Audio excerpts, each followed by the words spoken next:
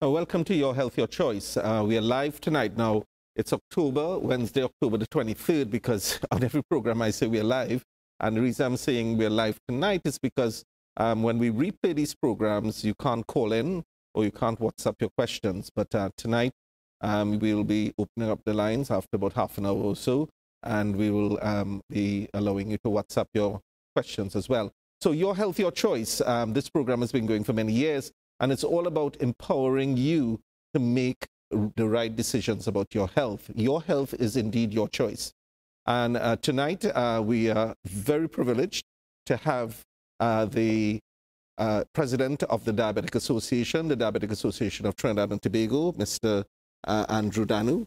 Thanks for having me. Good to have you, Andrew. We have been meaning to do this program for quite a while, and things Our schedules never lined up, and now it has.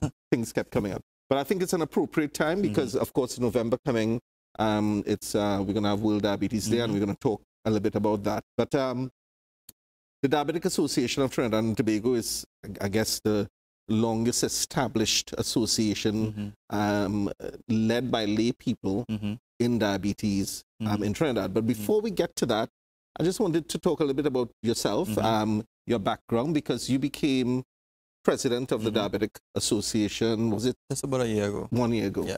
And before yourself was Mr. Carlton Phillip, who was there for many years. Yeah, many years. And we want to say hello to him if he's looking on. You became president last year. But what is your background in terms of and the reasons that motivated you for wanting to get involved in diabetes education? So my background is in biochemistry. So I'm a clinical biochemist, and I'm a researcher at the University of the West Indies. I was introduced to the Diabetes Association probably about 8 years ago when I was doing an internship with Johns Hopkins University, who was down here doing a project on the TTHDI. Yes. That's the first time that I knew about the association, when we were invited with Dr. Hilbriggs, who was here in Trinidad, to a symposium.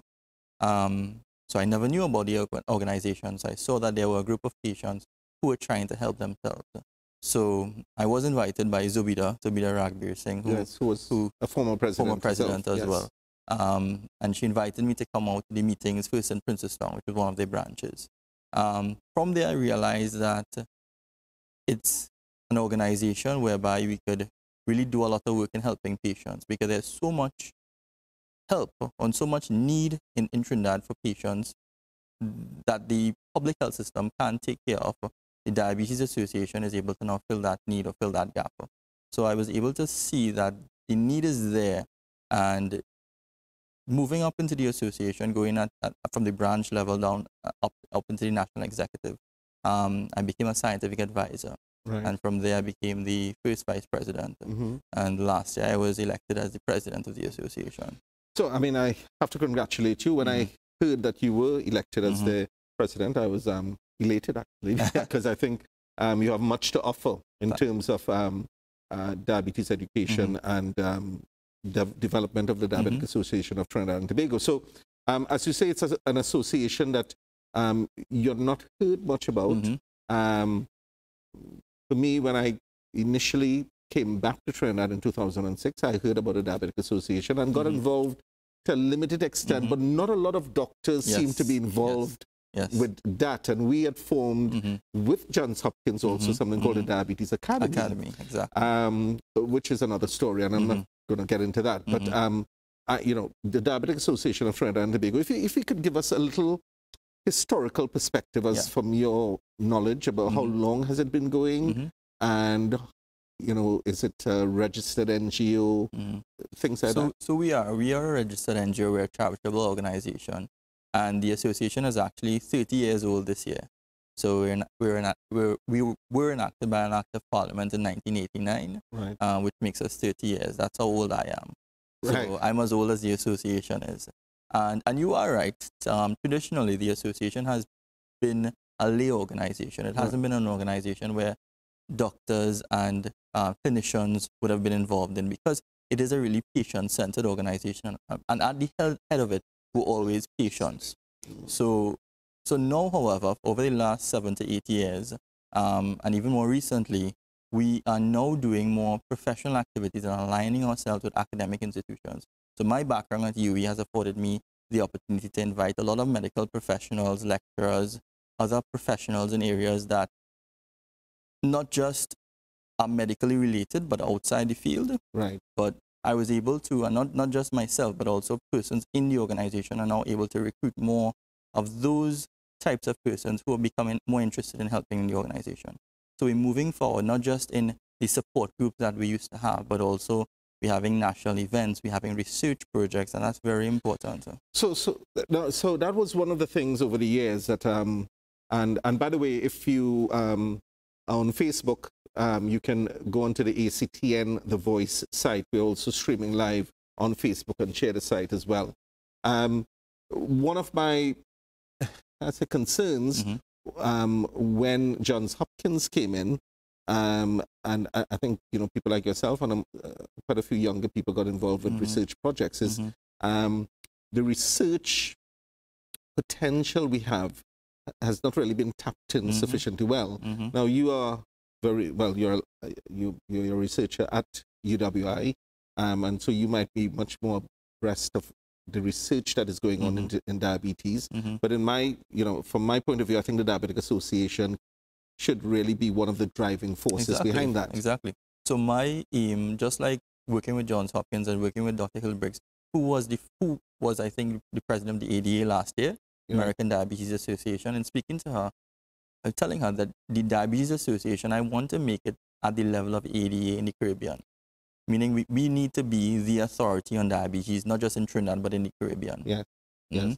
No, so that's extreme, and I'm excited that you're saying that, because going to the American Diabetic Association conferences every year, I always reflected on the difference between the ADA and the Diabetic Association of Trinidad and Tobago, which was, with all the good intentions, run by lay people with a lot of enthusiasm, and I have to say they've done an amazing job over the years educating people, and I guess you'll tell us a little bit about the branches, etc.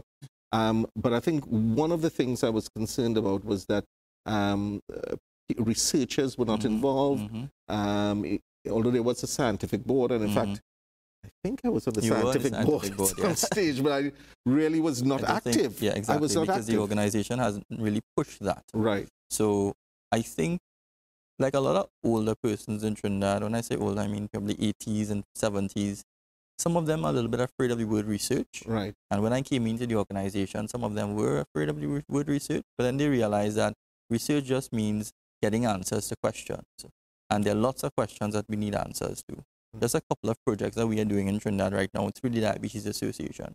One of the projects we're looking at complementary and alternative medicines, herbal medicines. Right. What is the impact on diabetes? I'm going to ask you, that's a question I'm going to come to in a few, if we have time, because it's a question that I'm always asked by my patients, and I have some strong views, and I've been very outspoken, so I'm not going to put you on the spot, but I think it's something that we do need to address. Exactly. But before we come to that, if you had to kind of summarize the main aims of the Diabetic Association, I mean, what would you say your philosophy, your main aims are? So we have three main goals, which are research, advocacy, and education. Primary goal has always been education.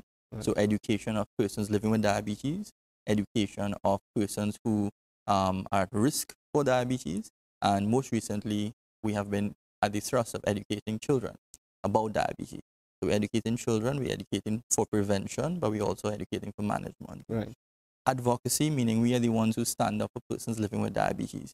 We are the ones who should have the voice to say this is wrong and this is right. When something is going on, either the government is doing something that we don't agree with, that should not be done, a private entity or a person.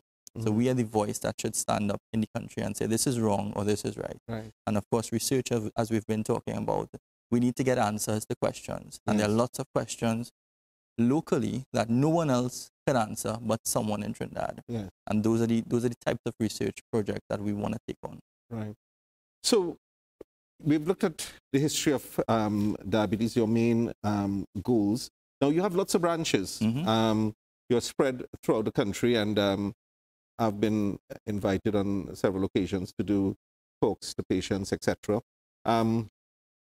So the branches are spread throughout the country. Yeah. How many branches do you have? So currently we have 18 branches. Right. As far north as, well, Mason Hall, Tobago, and as far south as Erin. Right. So we have 2 in Tobago and 16 in Trinidad. We are trying to expand right now, so we're moving further into the east. We're going to go, because the furthest east we have is probably Arima. Then we're going to go to Grandi, where we have a River Mayaro branch right now. And then we're going to go into more rural areas. Right. So these branches aren't brick and mortar locations. Our head office is in Chagonas, and this is the only physical office we have. Our branches are support groups. Right. And these are groups of primarily patients, but also now we're including a lot more physicians are part of the support group, nurses are part of the support group. And this support group usually meets once a month. And beyond that, they would have that support system within their membership where they educate each other, they check up on each other. And we have noticed that when persons join the Diabetes Association, within less than a year, their numbers go down, their A1Cs go down, their cholesterol, their lipid profiles, those values go down, and they're much more controlled. And we see that because they're much more aware of what they're doing.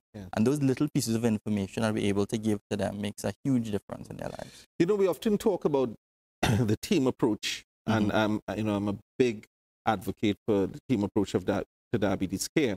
Unfortunately, in Trinidad, we're very doctor-centered. And again, having worked in the UK for 15 years, being exposed to the team approach, where in fact, the doctor is just one of the team members revolving around the patient.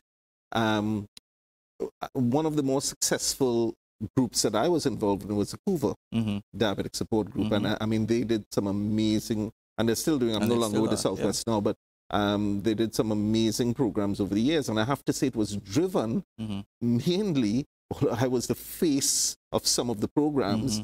It was driven by one of our lead pharmacists, Mavis. Fantastic person, passionate about diabetes, and some of our lead nurses at Hoover. So I think, you know, you're absolutely right. The diabetic groups can empower our patients, but how do people become members of the group? What do they have to do? So currently, to become a member, you need to fill out a form. Right. And as I told you before, we're trying to update everything. So now we're going to have membership applications online. Right. So you fill out the form, you pay the membership fee, and then what we do is we assign you, if you do want to go to our meetings, we assign you to the closest branch. Right. Or you can become a member and not go to meetings, but I'll just support nationally at our events throughout the year. And it's simple as that. Right. So membership is $100 a year, $150 for 2, $200 for 3 years. Right. Okay. So the forms are available from the office itself, or are they available from the health centers? So forms are available from the office, from the Diabetes Association office, also through the members, and also through our branches. Okay. Now, however, for the month of November, Diabetes Awareness Month, we're going to have the forms available online. Right. So I was just going to say that we're becoming much more technological, and a lot of people are going online. So they should be able to have the forms online. Right. And then some of our partner companies that we work with should have forms available there as well. Okay. So we're going to have forms throughout where people could be able to become members of the association, because we want to ramp up our advertising, we want to ramp up our membership. Right. Because there are lots of benefits for members. So that was my next question. People, they pay a nominal fee. They have meetings once a month. But beyond that, what are some of the benefits of becoming a member of the Diabetic Association? I know you touched on a few, but can we just recap that? So like other organizations, one of the things you have is with your card. Right. So with your membership card, there are discounts available at various partner companies. But beyond that, because we're not just an organization where you have a card and you swipe and you get a discount. Beyond that, membership gives you value in terms of promoting health.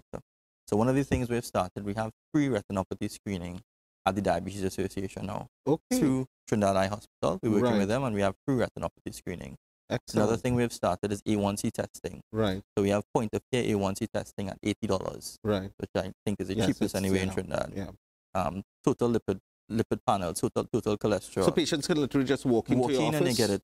And you just have done. to walk into the Diabetes Association. They don't have to have a request form or anything. They can just come in. Right. And then the results that they get they can now take those results to their doctor. Right. So those results, and we're actually using a lab to validate and consistently check that all of our machines are up to date and working properly. And can I just say again to everyone who's listening, if you are diabetic and you have never had an A1C done, it's one of the most, unbelievably, Andrew, I still have people coming to me having had diabetes for 5-10 years, and you ask them about the A1C and there's a blank expression. So then I say, well, do you know that there's a blood test that gives you a three-month average of your blood sugar? They may have heard about it. When last have you had it done? Now, I have to say, one of the challenges we had in the Southwest, and I can say it now probably a bit more freely, was at times we didn't even have, so we were running diabetic clinics, and a basic A1C was not available. And I continued to say to the managers and to the powers that be, it was impossible to run specialist diabetic clinics, or even chronic disease clinics without an A1C or a proper lipid profile, etc. So I know what the cost is of A1Cs in normal labs, so $80 is very good. And point of care. And you can get the point of care, the lipid profile, and so retinopathy screening. So that, no, that's a big thing, because I know the Trinidad and Tobago Eye Hospital, Dr. Ronnie Bula and his team, and we started retinopathy screening with Johns Hopkins in the Southwest, and the plan was to extend that to the rest of the country, which unfortunately never happened. May happen in the future. But I think it's very encouraging that Ronnie is trying to roll this and make it more available. So, so you actually have cameras at the Diabetic Association? So they bring it whenever we have the screening. So we usually have screening 1 day per week, Thursdays. And then for the month of November, we have it free. So it's free on Thursdays. And again, this is a service that we have, especially for the month of November, where we're going to have it for free. I'm going to come back to that after our first break, because I just want to break down what we mean by retinopathy screening so people understand why it's so important. Okay, we're going to go to our first break, and when we come back, we're going to continue with Andrew talking about Diabetic Association, but we're going to get into more specifics about the prevalence of diabetes, obesity, and the effect on our younger people in our country. So we're going to go to our first break, and then we return to Your Health, Your Choice.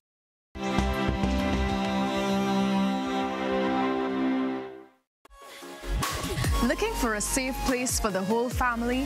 Well, now you found it. We are ACTN The Voice, your family-friendly station.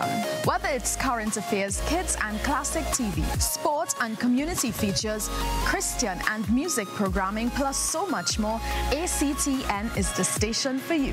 Join us each day for programming that puts morals, values, and family first. We are ACTN The Voice, your family-friendly station.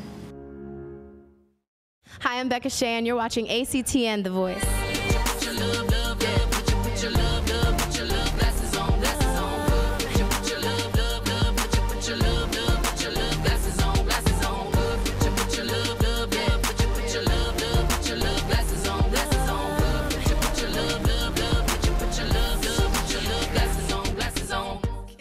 You're watching ACTN The Voice.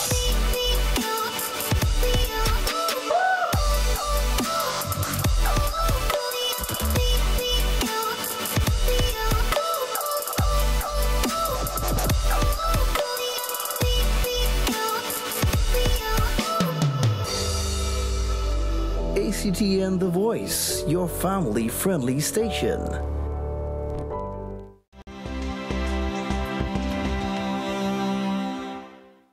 Well, welcome back to Your Health, Your Choice. It's Wednesday, the 23rd of October. So we're going to open up the telephone lines in a few minutes, 6524855.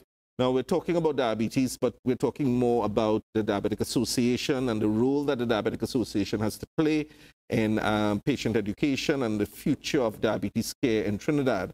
And I'm very honored to have Mr. Andrew Danu with us. Andrew is now has been the president of the Diabetic Association for the past year. And I have to say again, I congratulate you on that achievement, because I think you're probably one of the youngest. I am the youngest presidents we have had. And I think I'm the youngest on the board right now as well, too. Okay. So it's good to have younger people. I mean, you know, Mr. Carlton Phillip, Mrs. Zubida Ragbir Singh, they did a great job, but I think it's good that we have younger people getting involved. I wanted to talk a little bit about the prevalence of diabetes and obesity, because I know the Diabetic Association has also been involved with, I think, Professor Paul Taloxing and some of the work he's been doing. From your statistics, your knowledge, what is the kind of prevalence of diabetes? And then I know obesity mirrors that. Yeah. So the problem with statistics is a lot of research has not been done. Right. So the last time that we actually have data would be the STEP survey. Okay. And then quoted from the STEP survey would probably be the IDF Atlas, the last edition that came out. Yes. And that Atlas would have given a prevalence rate of about 13.5% or about. That was probably, I think, 2017, 2018, that data would have come from, probably 2017. Yes. From that, I think it's much higher than that right now, because there have been no significant improvements in health, in terms of the health system since then. And then we are casually observing more cases of diabetes, people with diabetes coming to us. Right. So I would say it will be hovering about 15%. Okay. And that actually, I often compare that when I'm doing lectures to a prevalence of about probably 6 to 7% in the US, and in the UK about 3%. So our 15% prevalence is one of the higher rates in the world. Exactly. And when looking at what IDF says, probably half of that, or double that, with 15% on top of that, the 20% may be patients who are not diagnosed, who don't know they have diabetes or pre-diabetic. So now we have the whole area of pre-diabetes, and you know, the intriguing thing about this, I try to tell patients, is that especially when I have a patient, the parent and the children are there, who are probably in their 20s and 30s, we try to get the message across that you don't become diabetic overnight. The whole process of becoming diabetic, especially type 2 diabetes, can start up to 5 to 10 years before.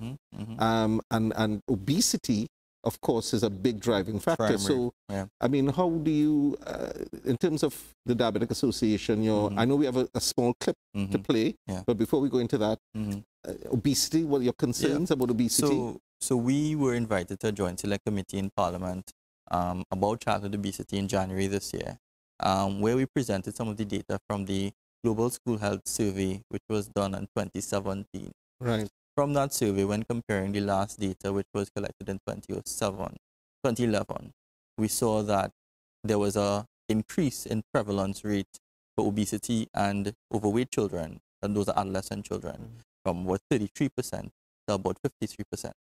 So we now have adolescent children, meaning secondary school children. Half of our secondary school children, half either overweight or obese. Okay. So from that, and knowing that, we took this stance to do something about it. So for the first time, the Diabetes Association launched a teen lifestyle camp, where we decided to teach children about exercise, about being active, teach them about cooking, and about what they put in their mouth by using cooking, and also teach them about stress management. So I think we have a clip on this. That. So I'm going to ask Josh to bring up our first clip, and then we can talk a little bit more about that. The whole area of obesity and prediabetes.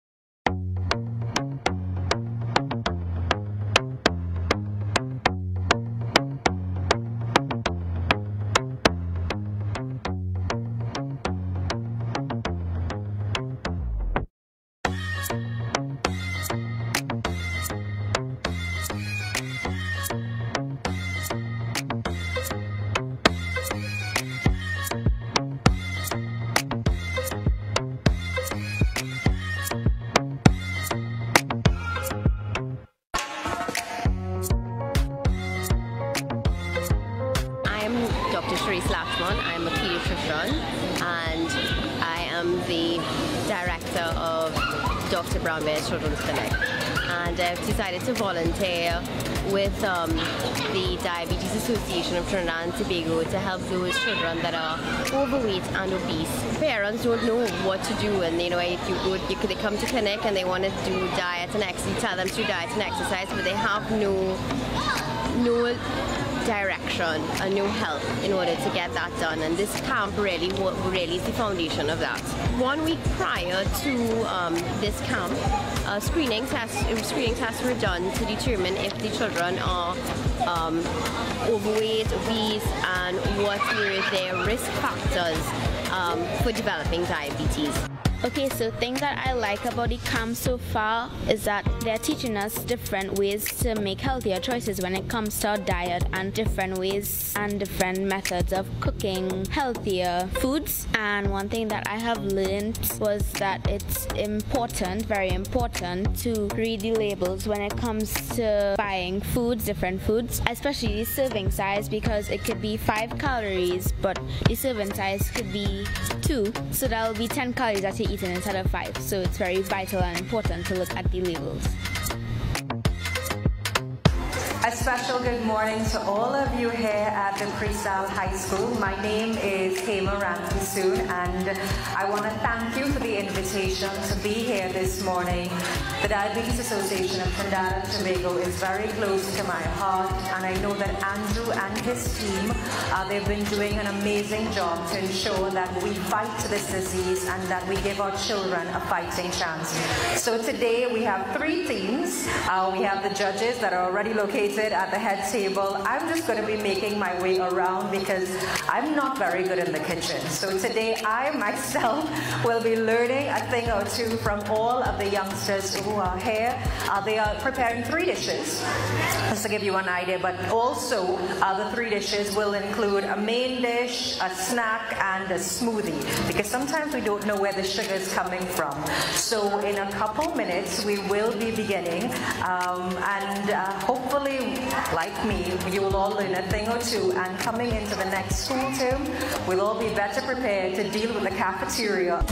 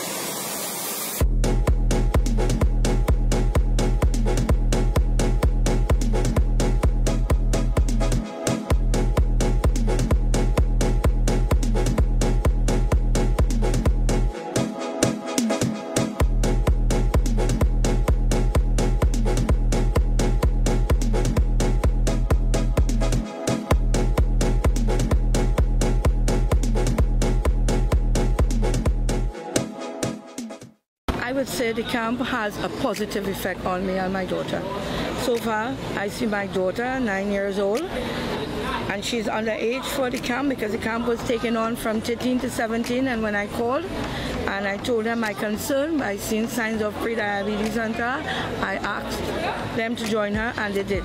They took her in, they screened her, right? They took her in, they screened her. And here we are at the camp. She's making better choices in her food and drinks.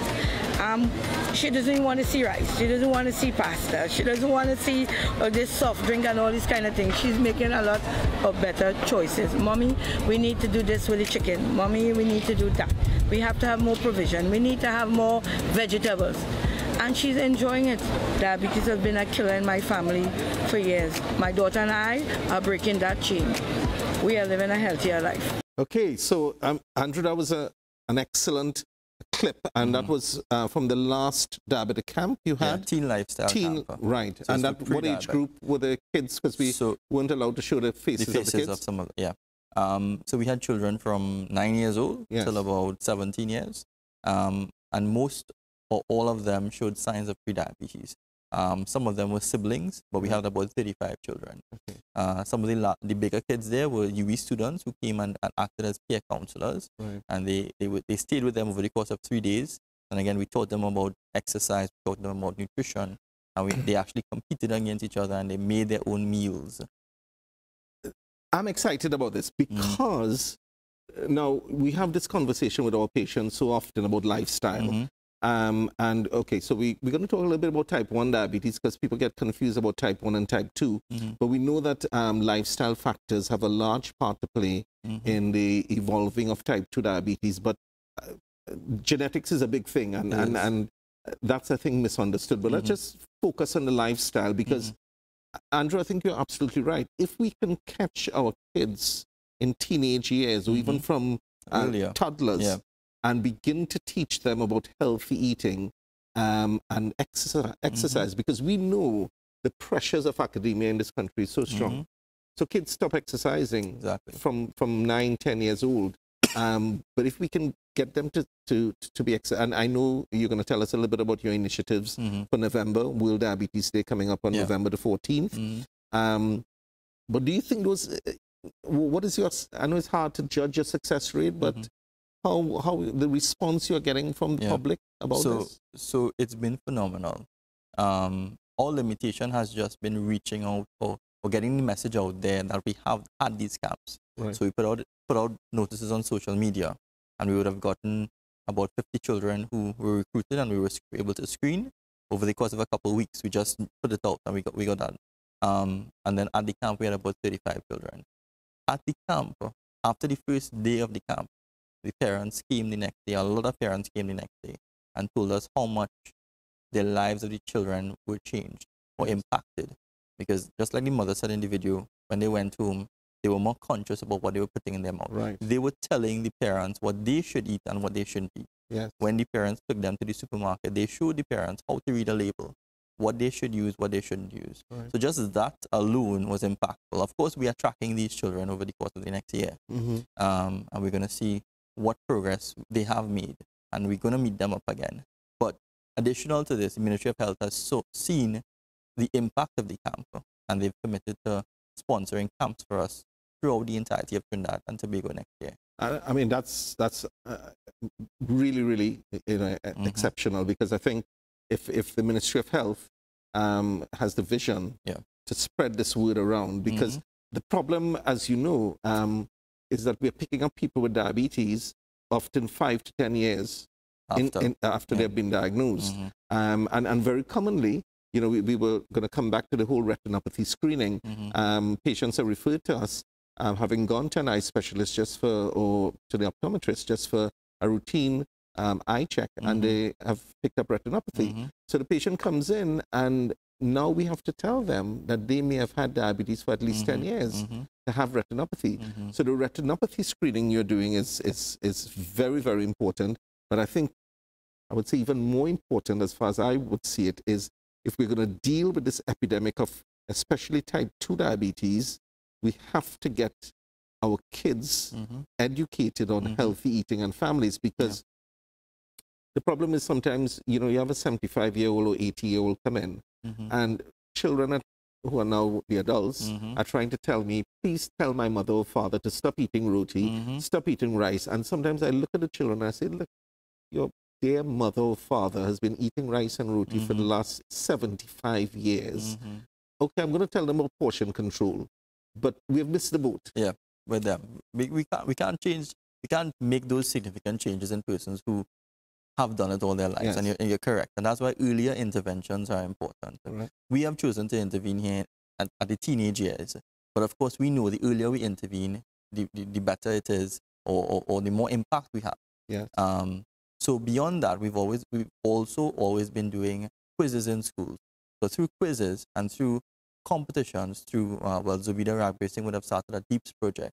A couple of years ago, we expanded it nationally, where we did a national diabetes school quiz, and we had children from throughout the country learning about insulin resistance and learning about insulin receptors, and the primary school children learning about things that probably some doctors may have forgotten. And it was phenomenal to see how enthusiastic they were about it, and we want to continue that. We want to continue that type of education in schools throughout the country, and with that, I think we could impact a lot more children a lot earlier.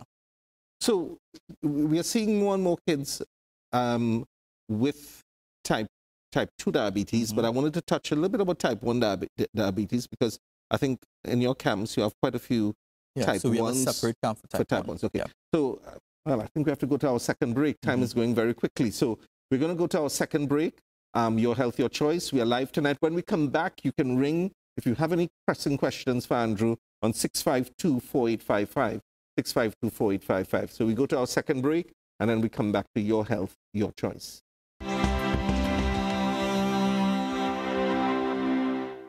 You're watching ACTN, the voice.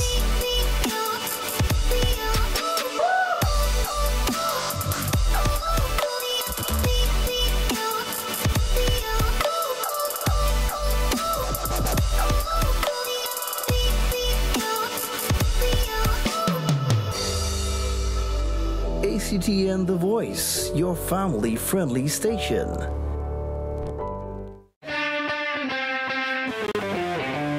Welcome everyone to another edition of Football 101. Half season and things are looking gloomy for Madrid. Is a Chelsea fan. I only know one side of Manchester and it's red. I don't know about any blue side. Yes, I'm an Arsenal fan. That's very unfortunate. I love you, Messi. Mike want to say thanks for... No! What are you gonna do? We bring the feel directly to your home. What's up, y'all? This the Kid Flame. This is Spec. This is Mike Real. And you watching ACTN The Voice. Keep it locked.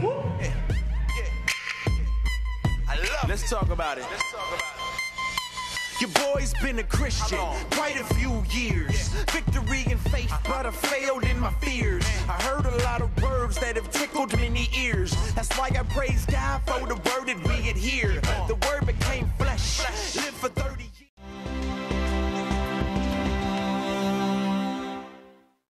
Welcome back to Your Health, Your Choice. We are live tonight, October the 23rd, Wednesday, October the 23rd. We only have about 20 more minutes, so if you have any questions, you can ring in on 652-4855, 652-4855. We don't have the WhatsApp option tonight, but this program is replayed. I'll tell you about that at the end. Andrew, you also run a camp for type 1 diabetics. And briefly, can you clarify again? I know we have done it on this program. The difference between type 1 and type 2, and why is it so important to give support to these type 1s? So basically the difference is the cause of type 1 and type 2 diabetes. Type 1 diabetes will be a rarer form of the disease, so probably about 5% of the population of persons living with diabetes would be type 1.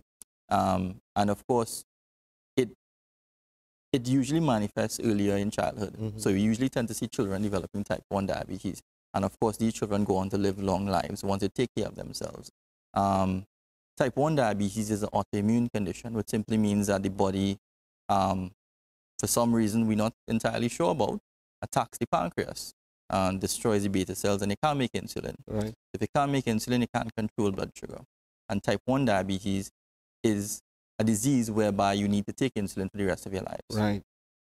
And that's where it's so important. Type 2 diabetes would be, well, we used to call it adult onset diabetes, but now we're seeing it in children. Yes. But with the type 1 diabetic children, these children are, it's so important to work with them and work with their families because the onset is almost sudden. Yes. Meaning that usually the child is good one day, the next day the child starts to pee the bed, loses weight, and all of a sudden they take them to the doctor and the blood sugar is sky high. You know, and I just want to say that having seen a lot of type 1s over the years, just last week, I saw a young girl, just about 17 or 18, has been type 1 for about 7 or 8 years. Her A1C was greater than 14%. Wow. Now, great, it didn't even give a value, the lab, greater than 14%. And as we sat and the mum was sitting and she was sitting with me, she broke into tears. And, you know, my daughter is 20 and I felt so almost fatherly. Because I could sense a struggle with dealing with diabetes. She's losing weight. Her diabetes is uncontrolled. She's having some other complications of diabetes. And it's easy as healthcare professionals to kind of say, oh, you're not taking your insulin, and to be very negative. I mean, what is your advice to healthcare professionals when we meet, especially young people with type 1? How can we support them? Well, just like in the Diabetes Association, the support comes from working with the family. Understanding that those children don't just have diabetes to deal with, but a lot of times the onset of diabetes between the ages of probably, I've seen children, and I'm sure you have, as young as 2 years old, as old as in their 20s. But at this point in time, if you're a teenager or you're pubescent, you have all of the other stressors of life to deal with. You have exams to deal with, you have all of the hormonal fluctuations to deal with, plus you have diabetes to deal with. Imagine all of that on top of having to deal with diabetes. Adults who have diabetes can hardly deal with it. So imagine some of these children, and then the impact is on their families. A lot of times, I've noticed that a lot of families that have children with diabetes end up having a lot of family issues. Right. Maybe it is because of the stress of having to take care of that child, or the impact of having to take care of that child, and not having the support in Trinidad, simply because our health system is such that we only provide medicine for these children. Yes. So with the Diabetes Association and the camps that we do, we're working with the children, teaching them about how to take insulin, teaching them about how to eat, teaching them about the support system that they need. So we actually have a WhatsApp group with mothers and fathers and parents and siblings of those children with diabetes, and they help one another. Whenever we know someone who is newly diagnosed, we add them, we go and we go to the schools, and we support the families of these children. One of the projects that we're going to do is with teachers. Yes. So we're working with the Ministry of Health to roll out a program, hopefully in 2020, whereby we're going to go to schools, all schools. We're going to start with schools that actually have children living with diabetes, but we're going to go to all schools eventually and teach teachers about how to deal with children with diabetes, how to deal with hypoglycemia, how to deal with them having to take their insulin, how to deal with them having to eat at certain times.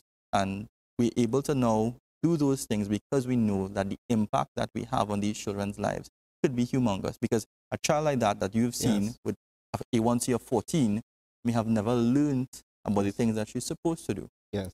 So those things are what we want to enforce. And we know that there's a lot of psychological overlap or overlay in type 2 diabetes, but type 1. And that particular patient, I really tried to encourage them to see a psychologist that we work with to work through some of the issues. So I think the support, what's coming across here is that in both type 1 and type 2, it's not just about giving medication. It's not just about writing a prescription. We must have a holistic approach, and I think that's what you're pushing. Exactly. We only have about 14 more minutes. We did say about the lines. I'm not sure if the lines are working, but the number is 652-4855, 652-4855. But you said you're doing some research into herbal remedies and diabetes. Tell me a little bit about that, because I'm very interested if there's emerging evidence out there. So the first part of the research is assessing the impact. So that's what we've started to do. We've been doing surveys throughout the country to find out what are these herbal supplements that people are taking. Why do they take it? So we want to know what is the prevalence, what sort of demographics are involved, and what reasons they have for taking it. That's the first thing. Then we're going to present that data. With presenting that data, we want to make policies, and we want to present policies to the Ministry of Health. One, about advertising herbal supplements and how to advertise. Yes. Because, of course, as we know, and we all know, there's no regulation on what someone could see. Yes. So, yes, we know that as part of Trinidadian culture, herbal medicines or complementary and alternative medicines are a huge part of the culture. However, when a bush doctor tells a patient to not take their prescribed medication, or when a proclaimed doctor that has a degree from God knows where says that you could take their supplement and you could get cured or be cured from cured of diabetes, and that's why we have a problem. And Andrew, I'm happy it's coming from you, because when I say things like that, patients may think, or the public may think, oh, well, there he is, a doctor. He's saying that because he wants people to come to people like himself and not go to the herbalist. But you are part of you're president of the Diabetic Association. You're a researcher. In fact, you're soon you'll be a real doctor in terms of a PhD. I call the people with PhDs real doctors. But yet you see the negative outcomes of people. And I think there's a huge onslaught in the media. And that's why one of the reasons why we do this program, so we can counter some of the misinformation that's coming through. And one of the things, and I'm sure the Diabetic Association will be trying to actively educate our patients, is there's a huge amount of skepticism about prescribed medication. And big pharma. That's you know. And again, it's just because of the culture. But I think a lot of the times, and people say in Trinidad, the medication is not good enough. It's not working for them. But the thing about it, and I want to quote Dr. Hilbriggs from ADA, and she said that, and it's true, because from research that ADA has, only about 10% of a person's disease outcome is medication. Meaning that if you only take the medication that the doctor prescribes, and you don't manage your diet, you don't exercise, you don't manage your stress, then it's not going to work. Yeah. That's just 10% of what you're supposed to do. Right. So a lot of patients take the medications that the doctor prescribed. They do everything that they normally would do, sit down in front of the couch, don't move a muscle, and they say the medication is not working. Yeah. That's the reason why. Yes. So the thing about it is that is why we are trying to educate people about the reasons why they need to keep taking their medication. Yeah. And we need to, everybody likes a quick fix. And sometimes no matter how much money you spend, no matter how much money people call for it, you might want to do it because it seems so appealing. But that appeal, we need to work it and we need to regulate, because people can't be going on television or going on radio, printing ads saying that they have a cure for diabetes. Yes. Or their supplement is better than medication. Yeah. You can't do that. So that's a huge area, and I think we would have to revisit it, but we only have about 8 more minutes. So I want to talk about the promotional activities you have leading up to World Diabetes Day. I think we have a clip, so we probably could play the clip first, and then we can just talk about some of the fundraising events and some of the things you have leading up to World Diabetes Day. So, Josh, if we can play that second clip.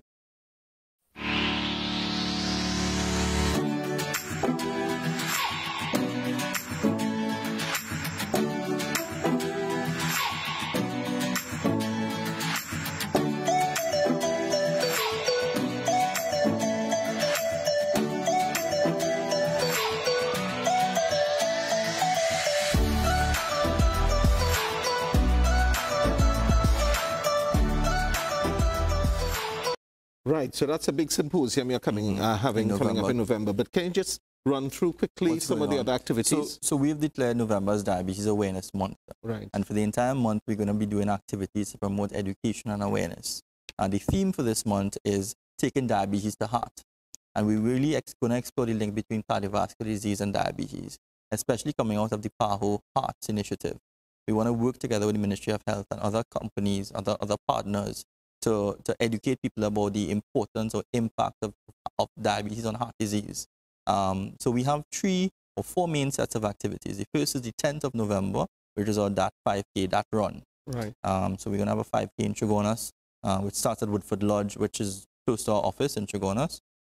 Registration is $130, and you could register on our Facebook pages or on Race Roster. And we want to have 1,000 people there at that 5K. At the start of the 5K, we want to make a blue circle with everybody. Right. So they're going to get blue T-shirts. So we're going to be doing that. On the 14th, which is World Diabetes Day, typically we've only celebrated on World Diabetes Day, but this time we say, you know what, we have to reach a lot of people, so let's do more. So on World Diabetes Day, every one of our 18 branches is going to do an activity in their area. So we're going to have about 18 or probably more simultaneous activities on World Diabetes Day. So anywhere you go, you're going to be able to reach Diabetes Association. And that's Thursday the 14th, Thursday the 14th of November, yes. Then, of course, we have the symposium that you just saw. And we named the symposium after Mr. Carlton Phillip, who was our former president of the association. I like to say the patriarch of the Diabetes Association. Although a lay person, he has been the person who has been pushing the Diabetes Association from nothing to where it was when I took over. Right. So the Diabetes Association is pushing the symposium to not just our members, but also members of the public. So we're going to have it at the University of the West Indies in Engineering Room 1 and also JFK Auditorium. Right. The final event is our ball. So we're going to have the DAT ball at Paria Suites Hotel on Saturday 30th. Right. So that's going to be one of our major fundraising activities. Yes. So throughout the month, we want to do fundraising, we want to do awareness, we want to do education activities. The symposium you're having on the 23rd, again, do people just go on the Facebook site? Do you have to register, pre-register? Is there a cost to come to the symposium? So it's $80 for non-members, $60 for members. Right. They could go onto the Facebook page, but also contact our office at 672-0864. Or just message us on Facebook. Right. When you come, $80 includes package material, breakfast, and lunch.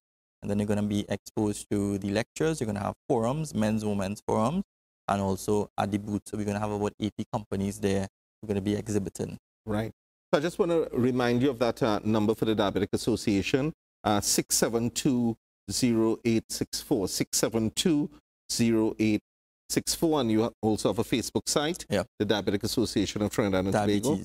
Diabetes Association of Trinidad and Tobago. And also Instagram. And also Instagram. So you're getting a lot into technology. So there are various ways of contacting the Diabetic Association.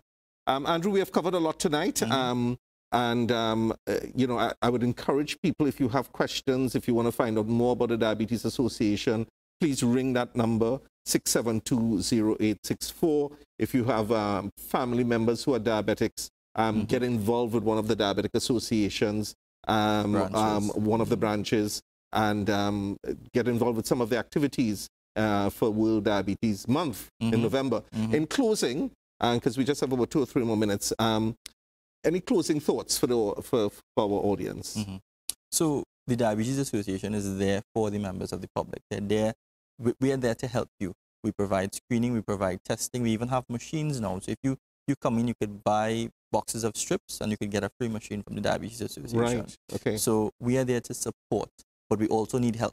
And that's an appeal that I want to put out there. Yeah. We need volunteers. We need people to work with us. We put out a call recently on Facebook, probably over the course of 2 weeks, and we had 200 people reaching out to us. People that want to help, people who have people living with diabetes in their family and want to help other people with diabetes. So if you want to volunteer in the Diabetes Association, you can message us on Facebook, message us on Instagram, give us a call. We're going to have meetings in your area soon. We had one last week, Saturday, in Chagonas. We're going to have one soon in UE. We'll have one in Chagona, in Safana. We'll have one in Tobago. And we want to bring volunteers out. We're going to train them how to do blood pressures and blood sugars, send them out into communities. We're going to have larger events. We want to expand because we want to see not just the visibility of the association, but we want to see diabetes prevalence going down. Yes. Right? That's what we want to. That's what we want to see. Well, Andrew, it's been a pleasure having you on the program, and I think you are a valuable asset to the Diabetes Association of Trinidad and Tobago and to the future of diabetes care. I think partnering with other professionals, I want to encourage you to get more doctors involved. I think we need to get more involved with the Diabetes Association, so I'm looking forward to that as well. Good to have you. I just want to remind you that this program is replayed on Thursdays at 1 p.m. and Sunday evenings at 6:30, and then we have another replay next week. And we probably will play this program on the week of World Diabetes Day. So if you have any questions, further questions, you can ring the Diabetic Association as I gave you the number, but you can also ring on 482-4269.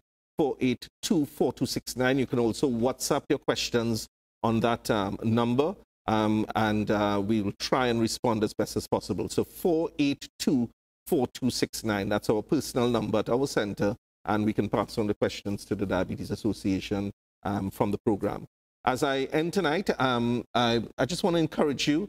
As you know, I put on my pastoral hat, pastoral cap as I end. I've been sharing with our faith community about anxieties and fears, and that can affect your diabetes as well. If you're stressed out, if you're anxious, I want to encourage you that there are several scriptures I reflect on, but one is by the Apostle Paul that talks about not to be anxious about anything, but by prayer and just meditating on God, you can come to a point in your life where you understand that there's a power higher than yourself, where you can take those cares and those anxieties you have. I want to tell you, we all have stresses in our life. The key issue is, how do you respond to the stresses that you face in your everyday life? And I encourage you to develop the spiritual dimension of your life. And for me, it's what I've grown up in. For others, spirituality can be defined in a variety of ways. And by the way, I want to wish everyone a happy Diwali. It's coming up, I think it's the 27th, 27th of October. Thank you for joining us on Your Health, Your Choice tonight. It has been good to have Mr. Andrew Danu with us, President of the Diabetic Association. We return with a live program, hopefully in 2 weeks' time. And you can also look at the Facebook site for replays of this program. Thank you very much, and good night.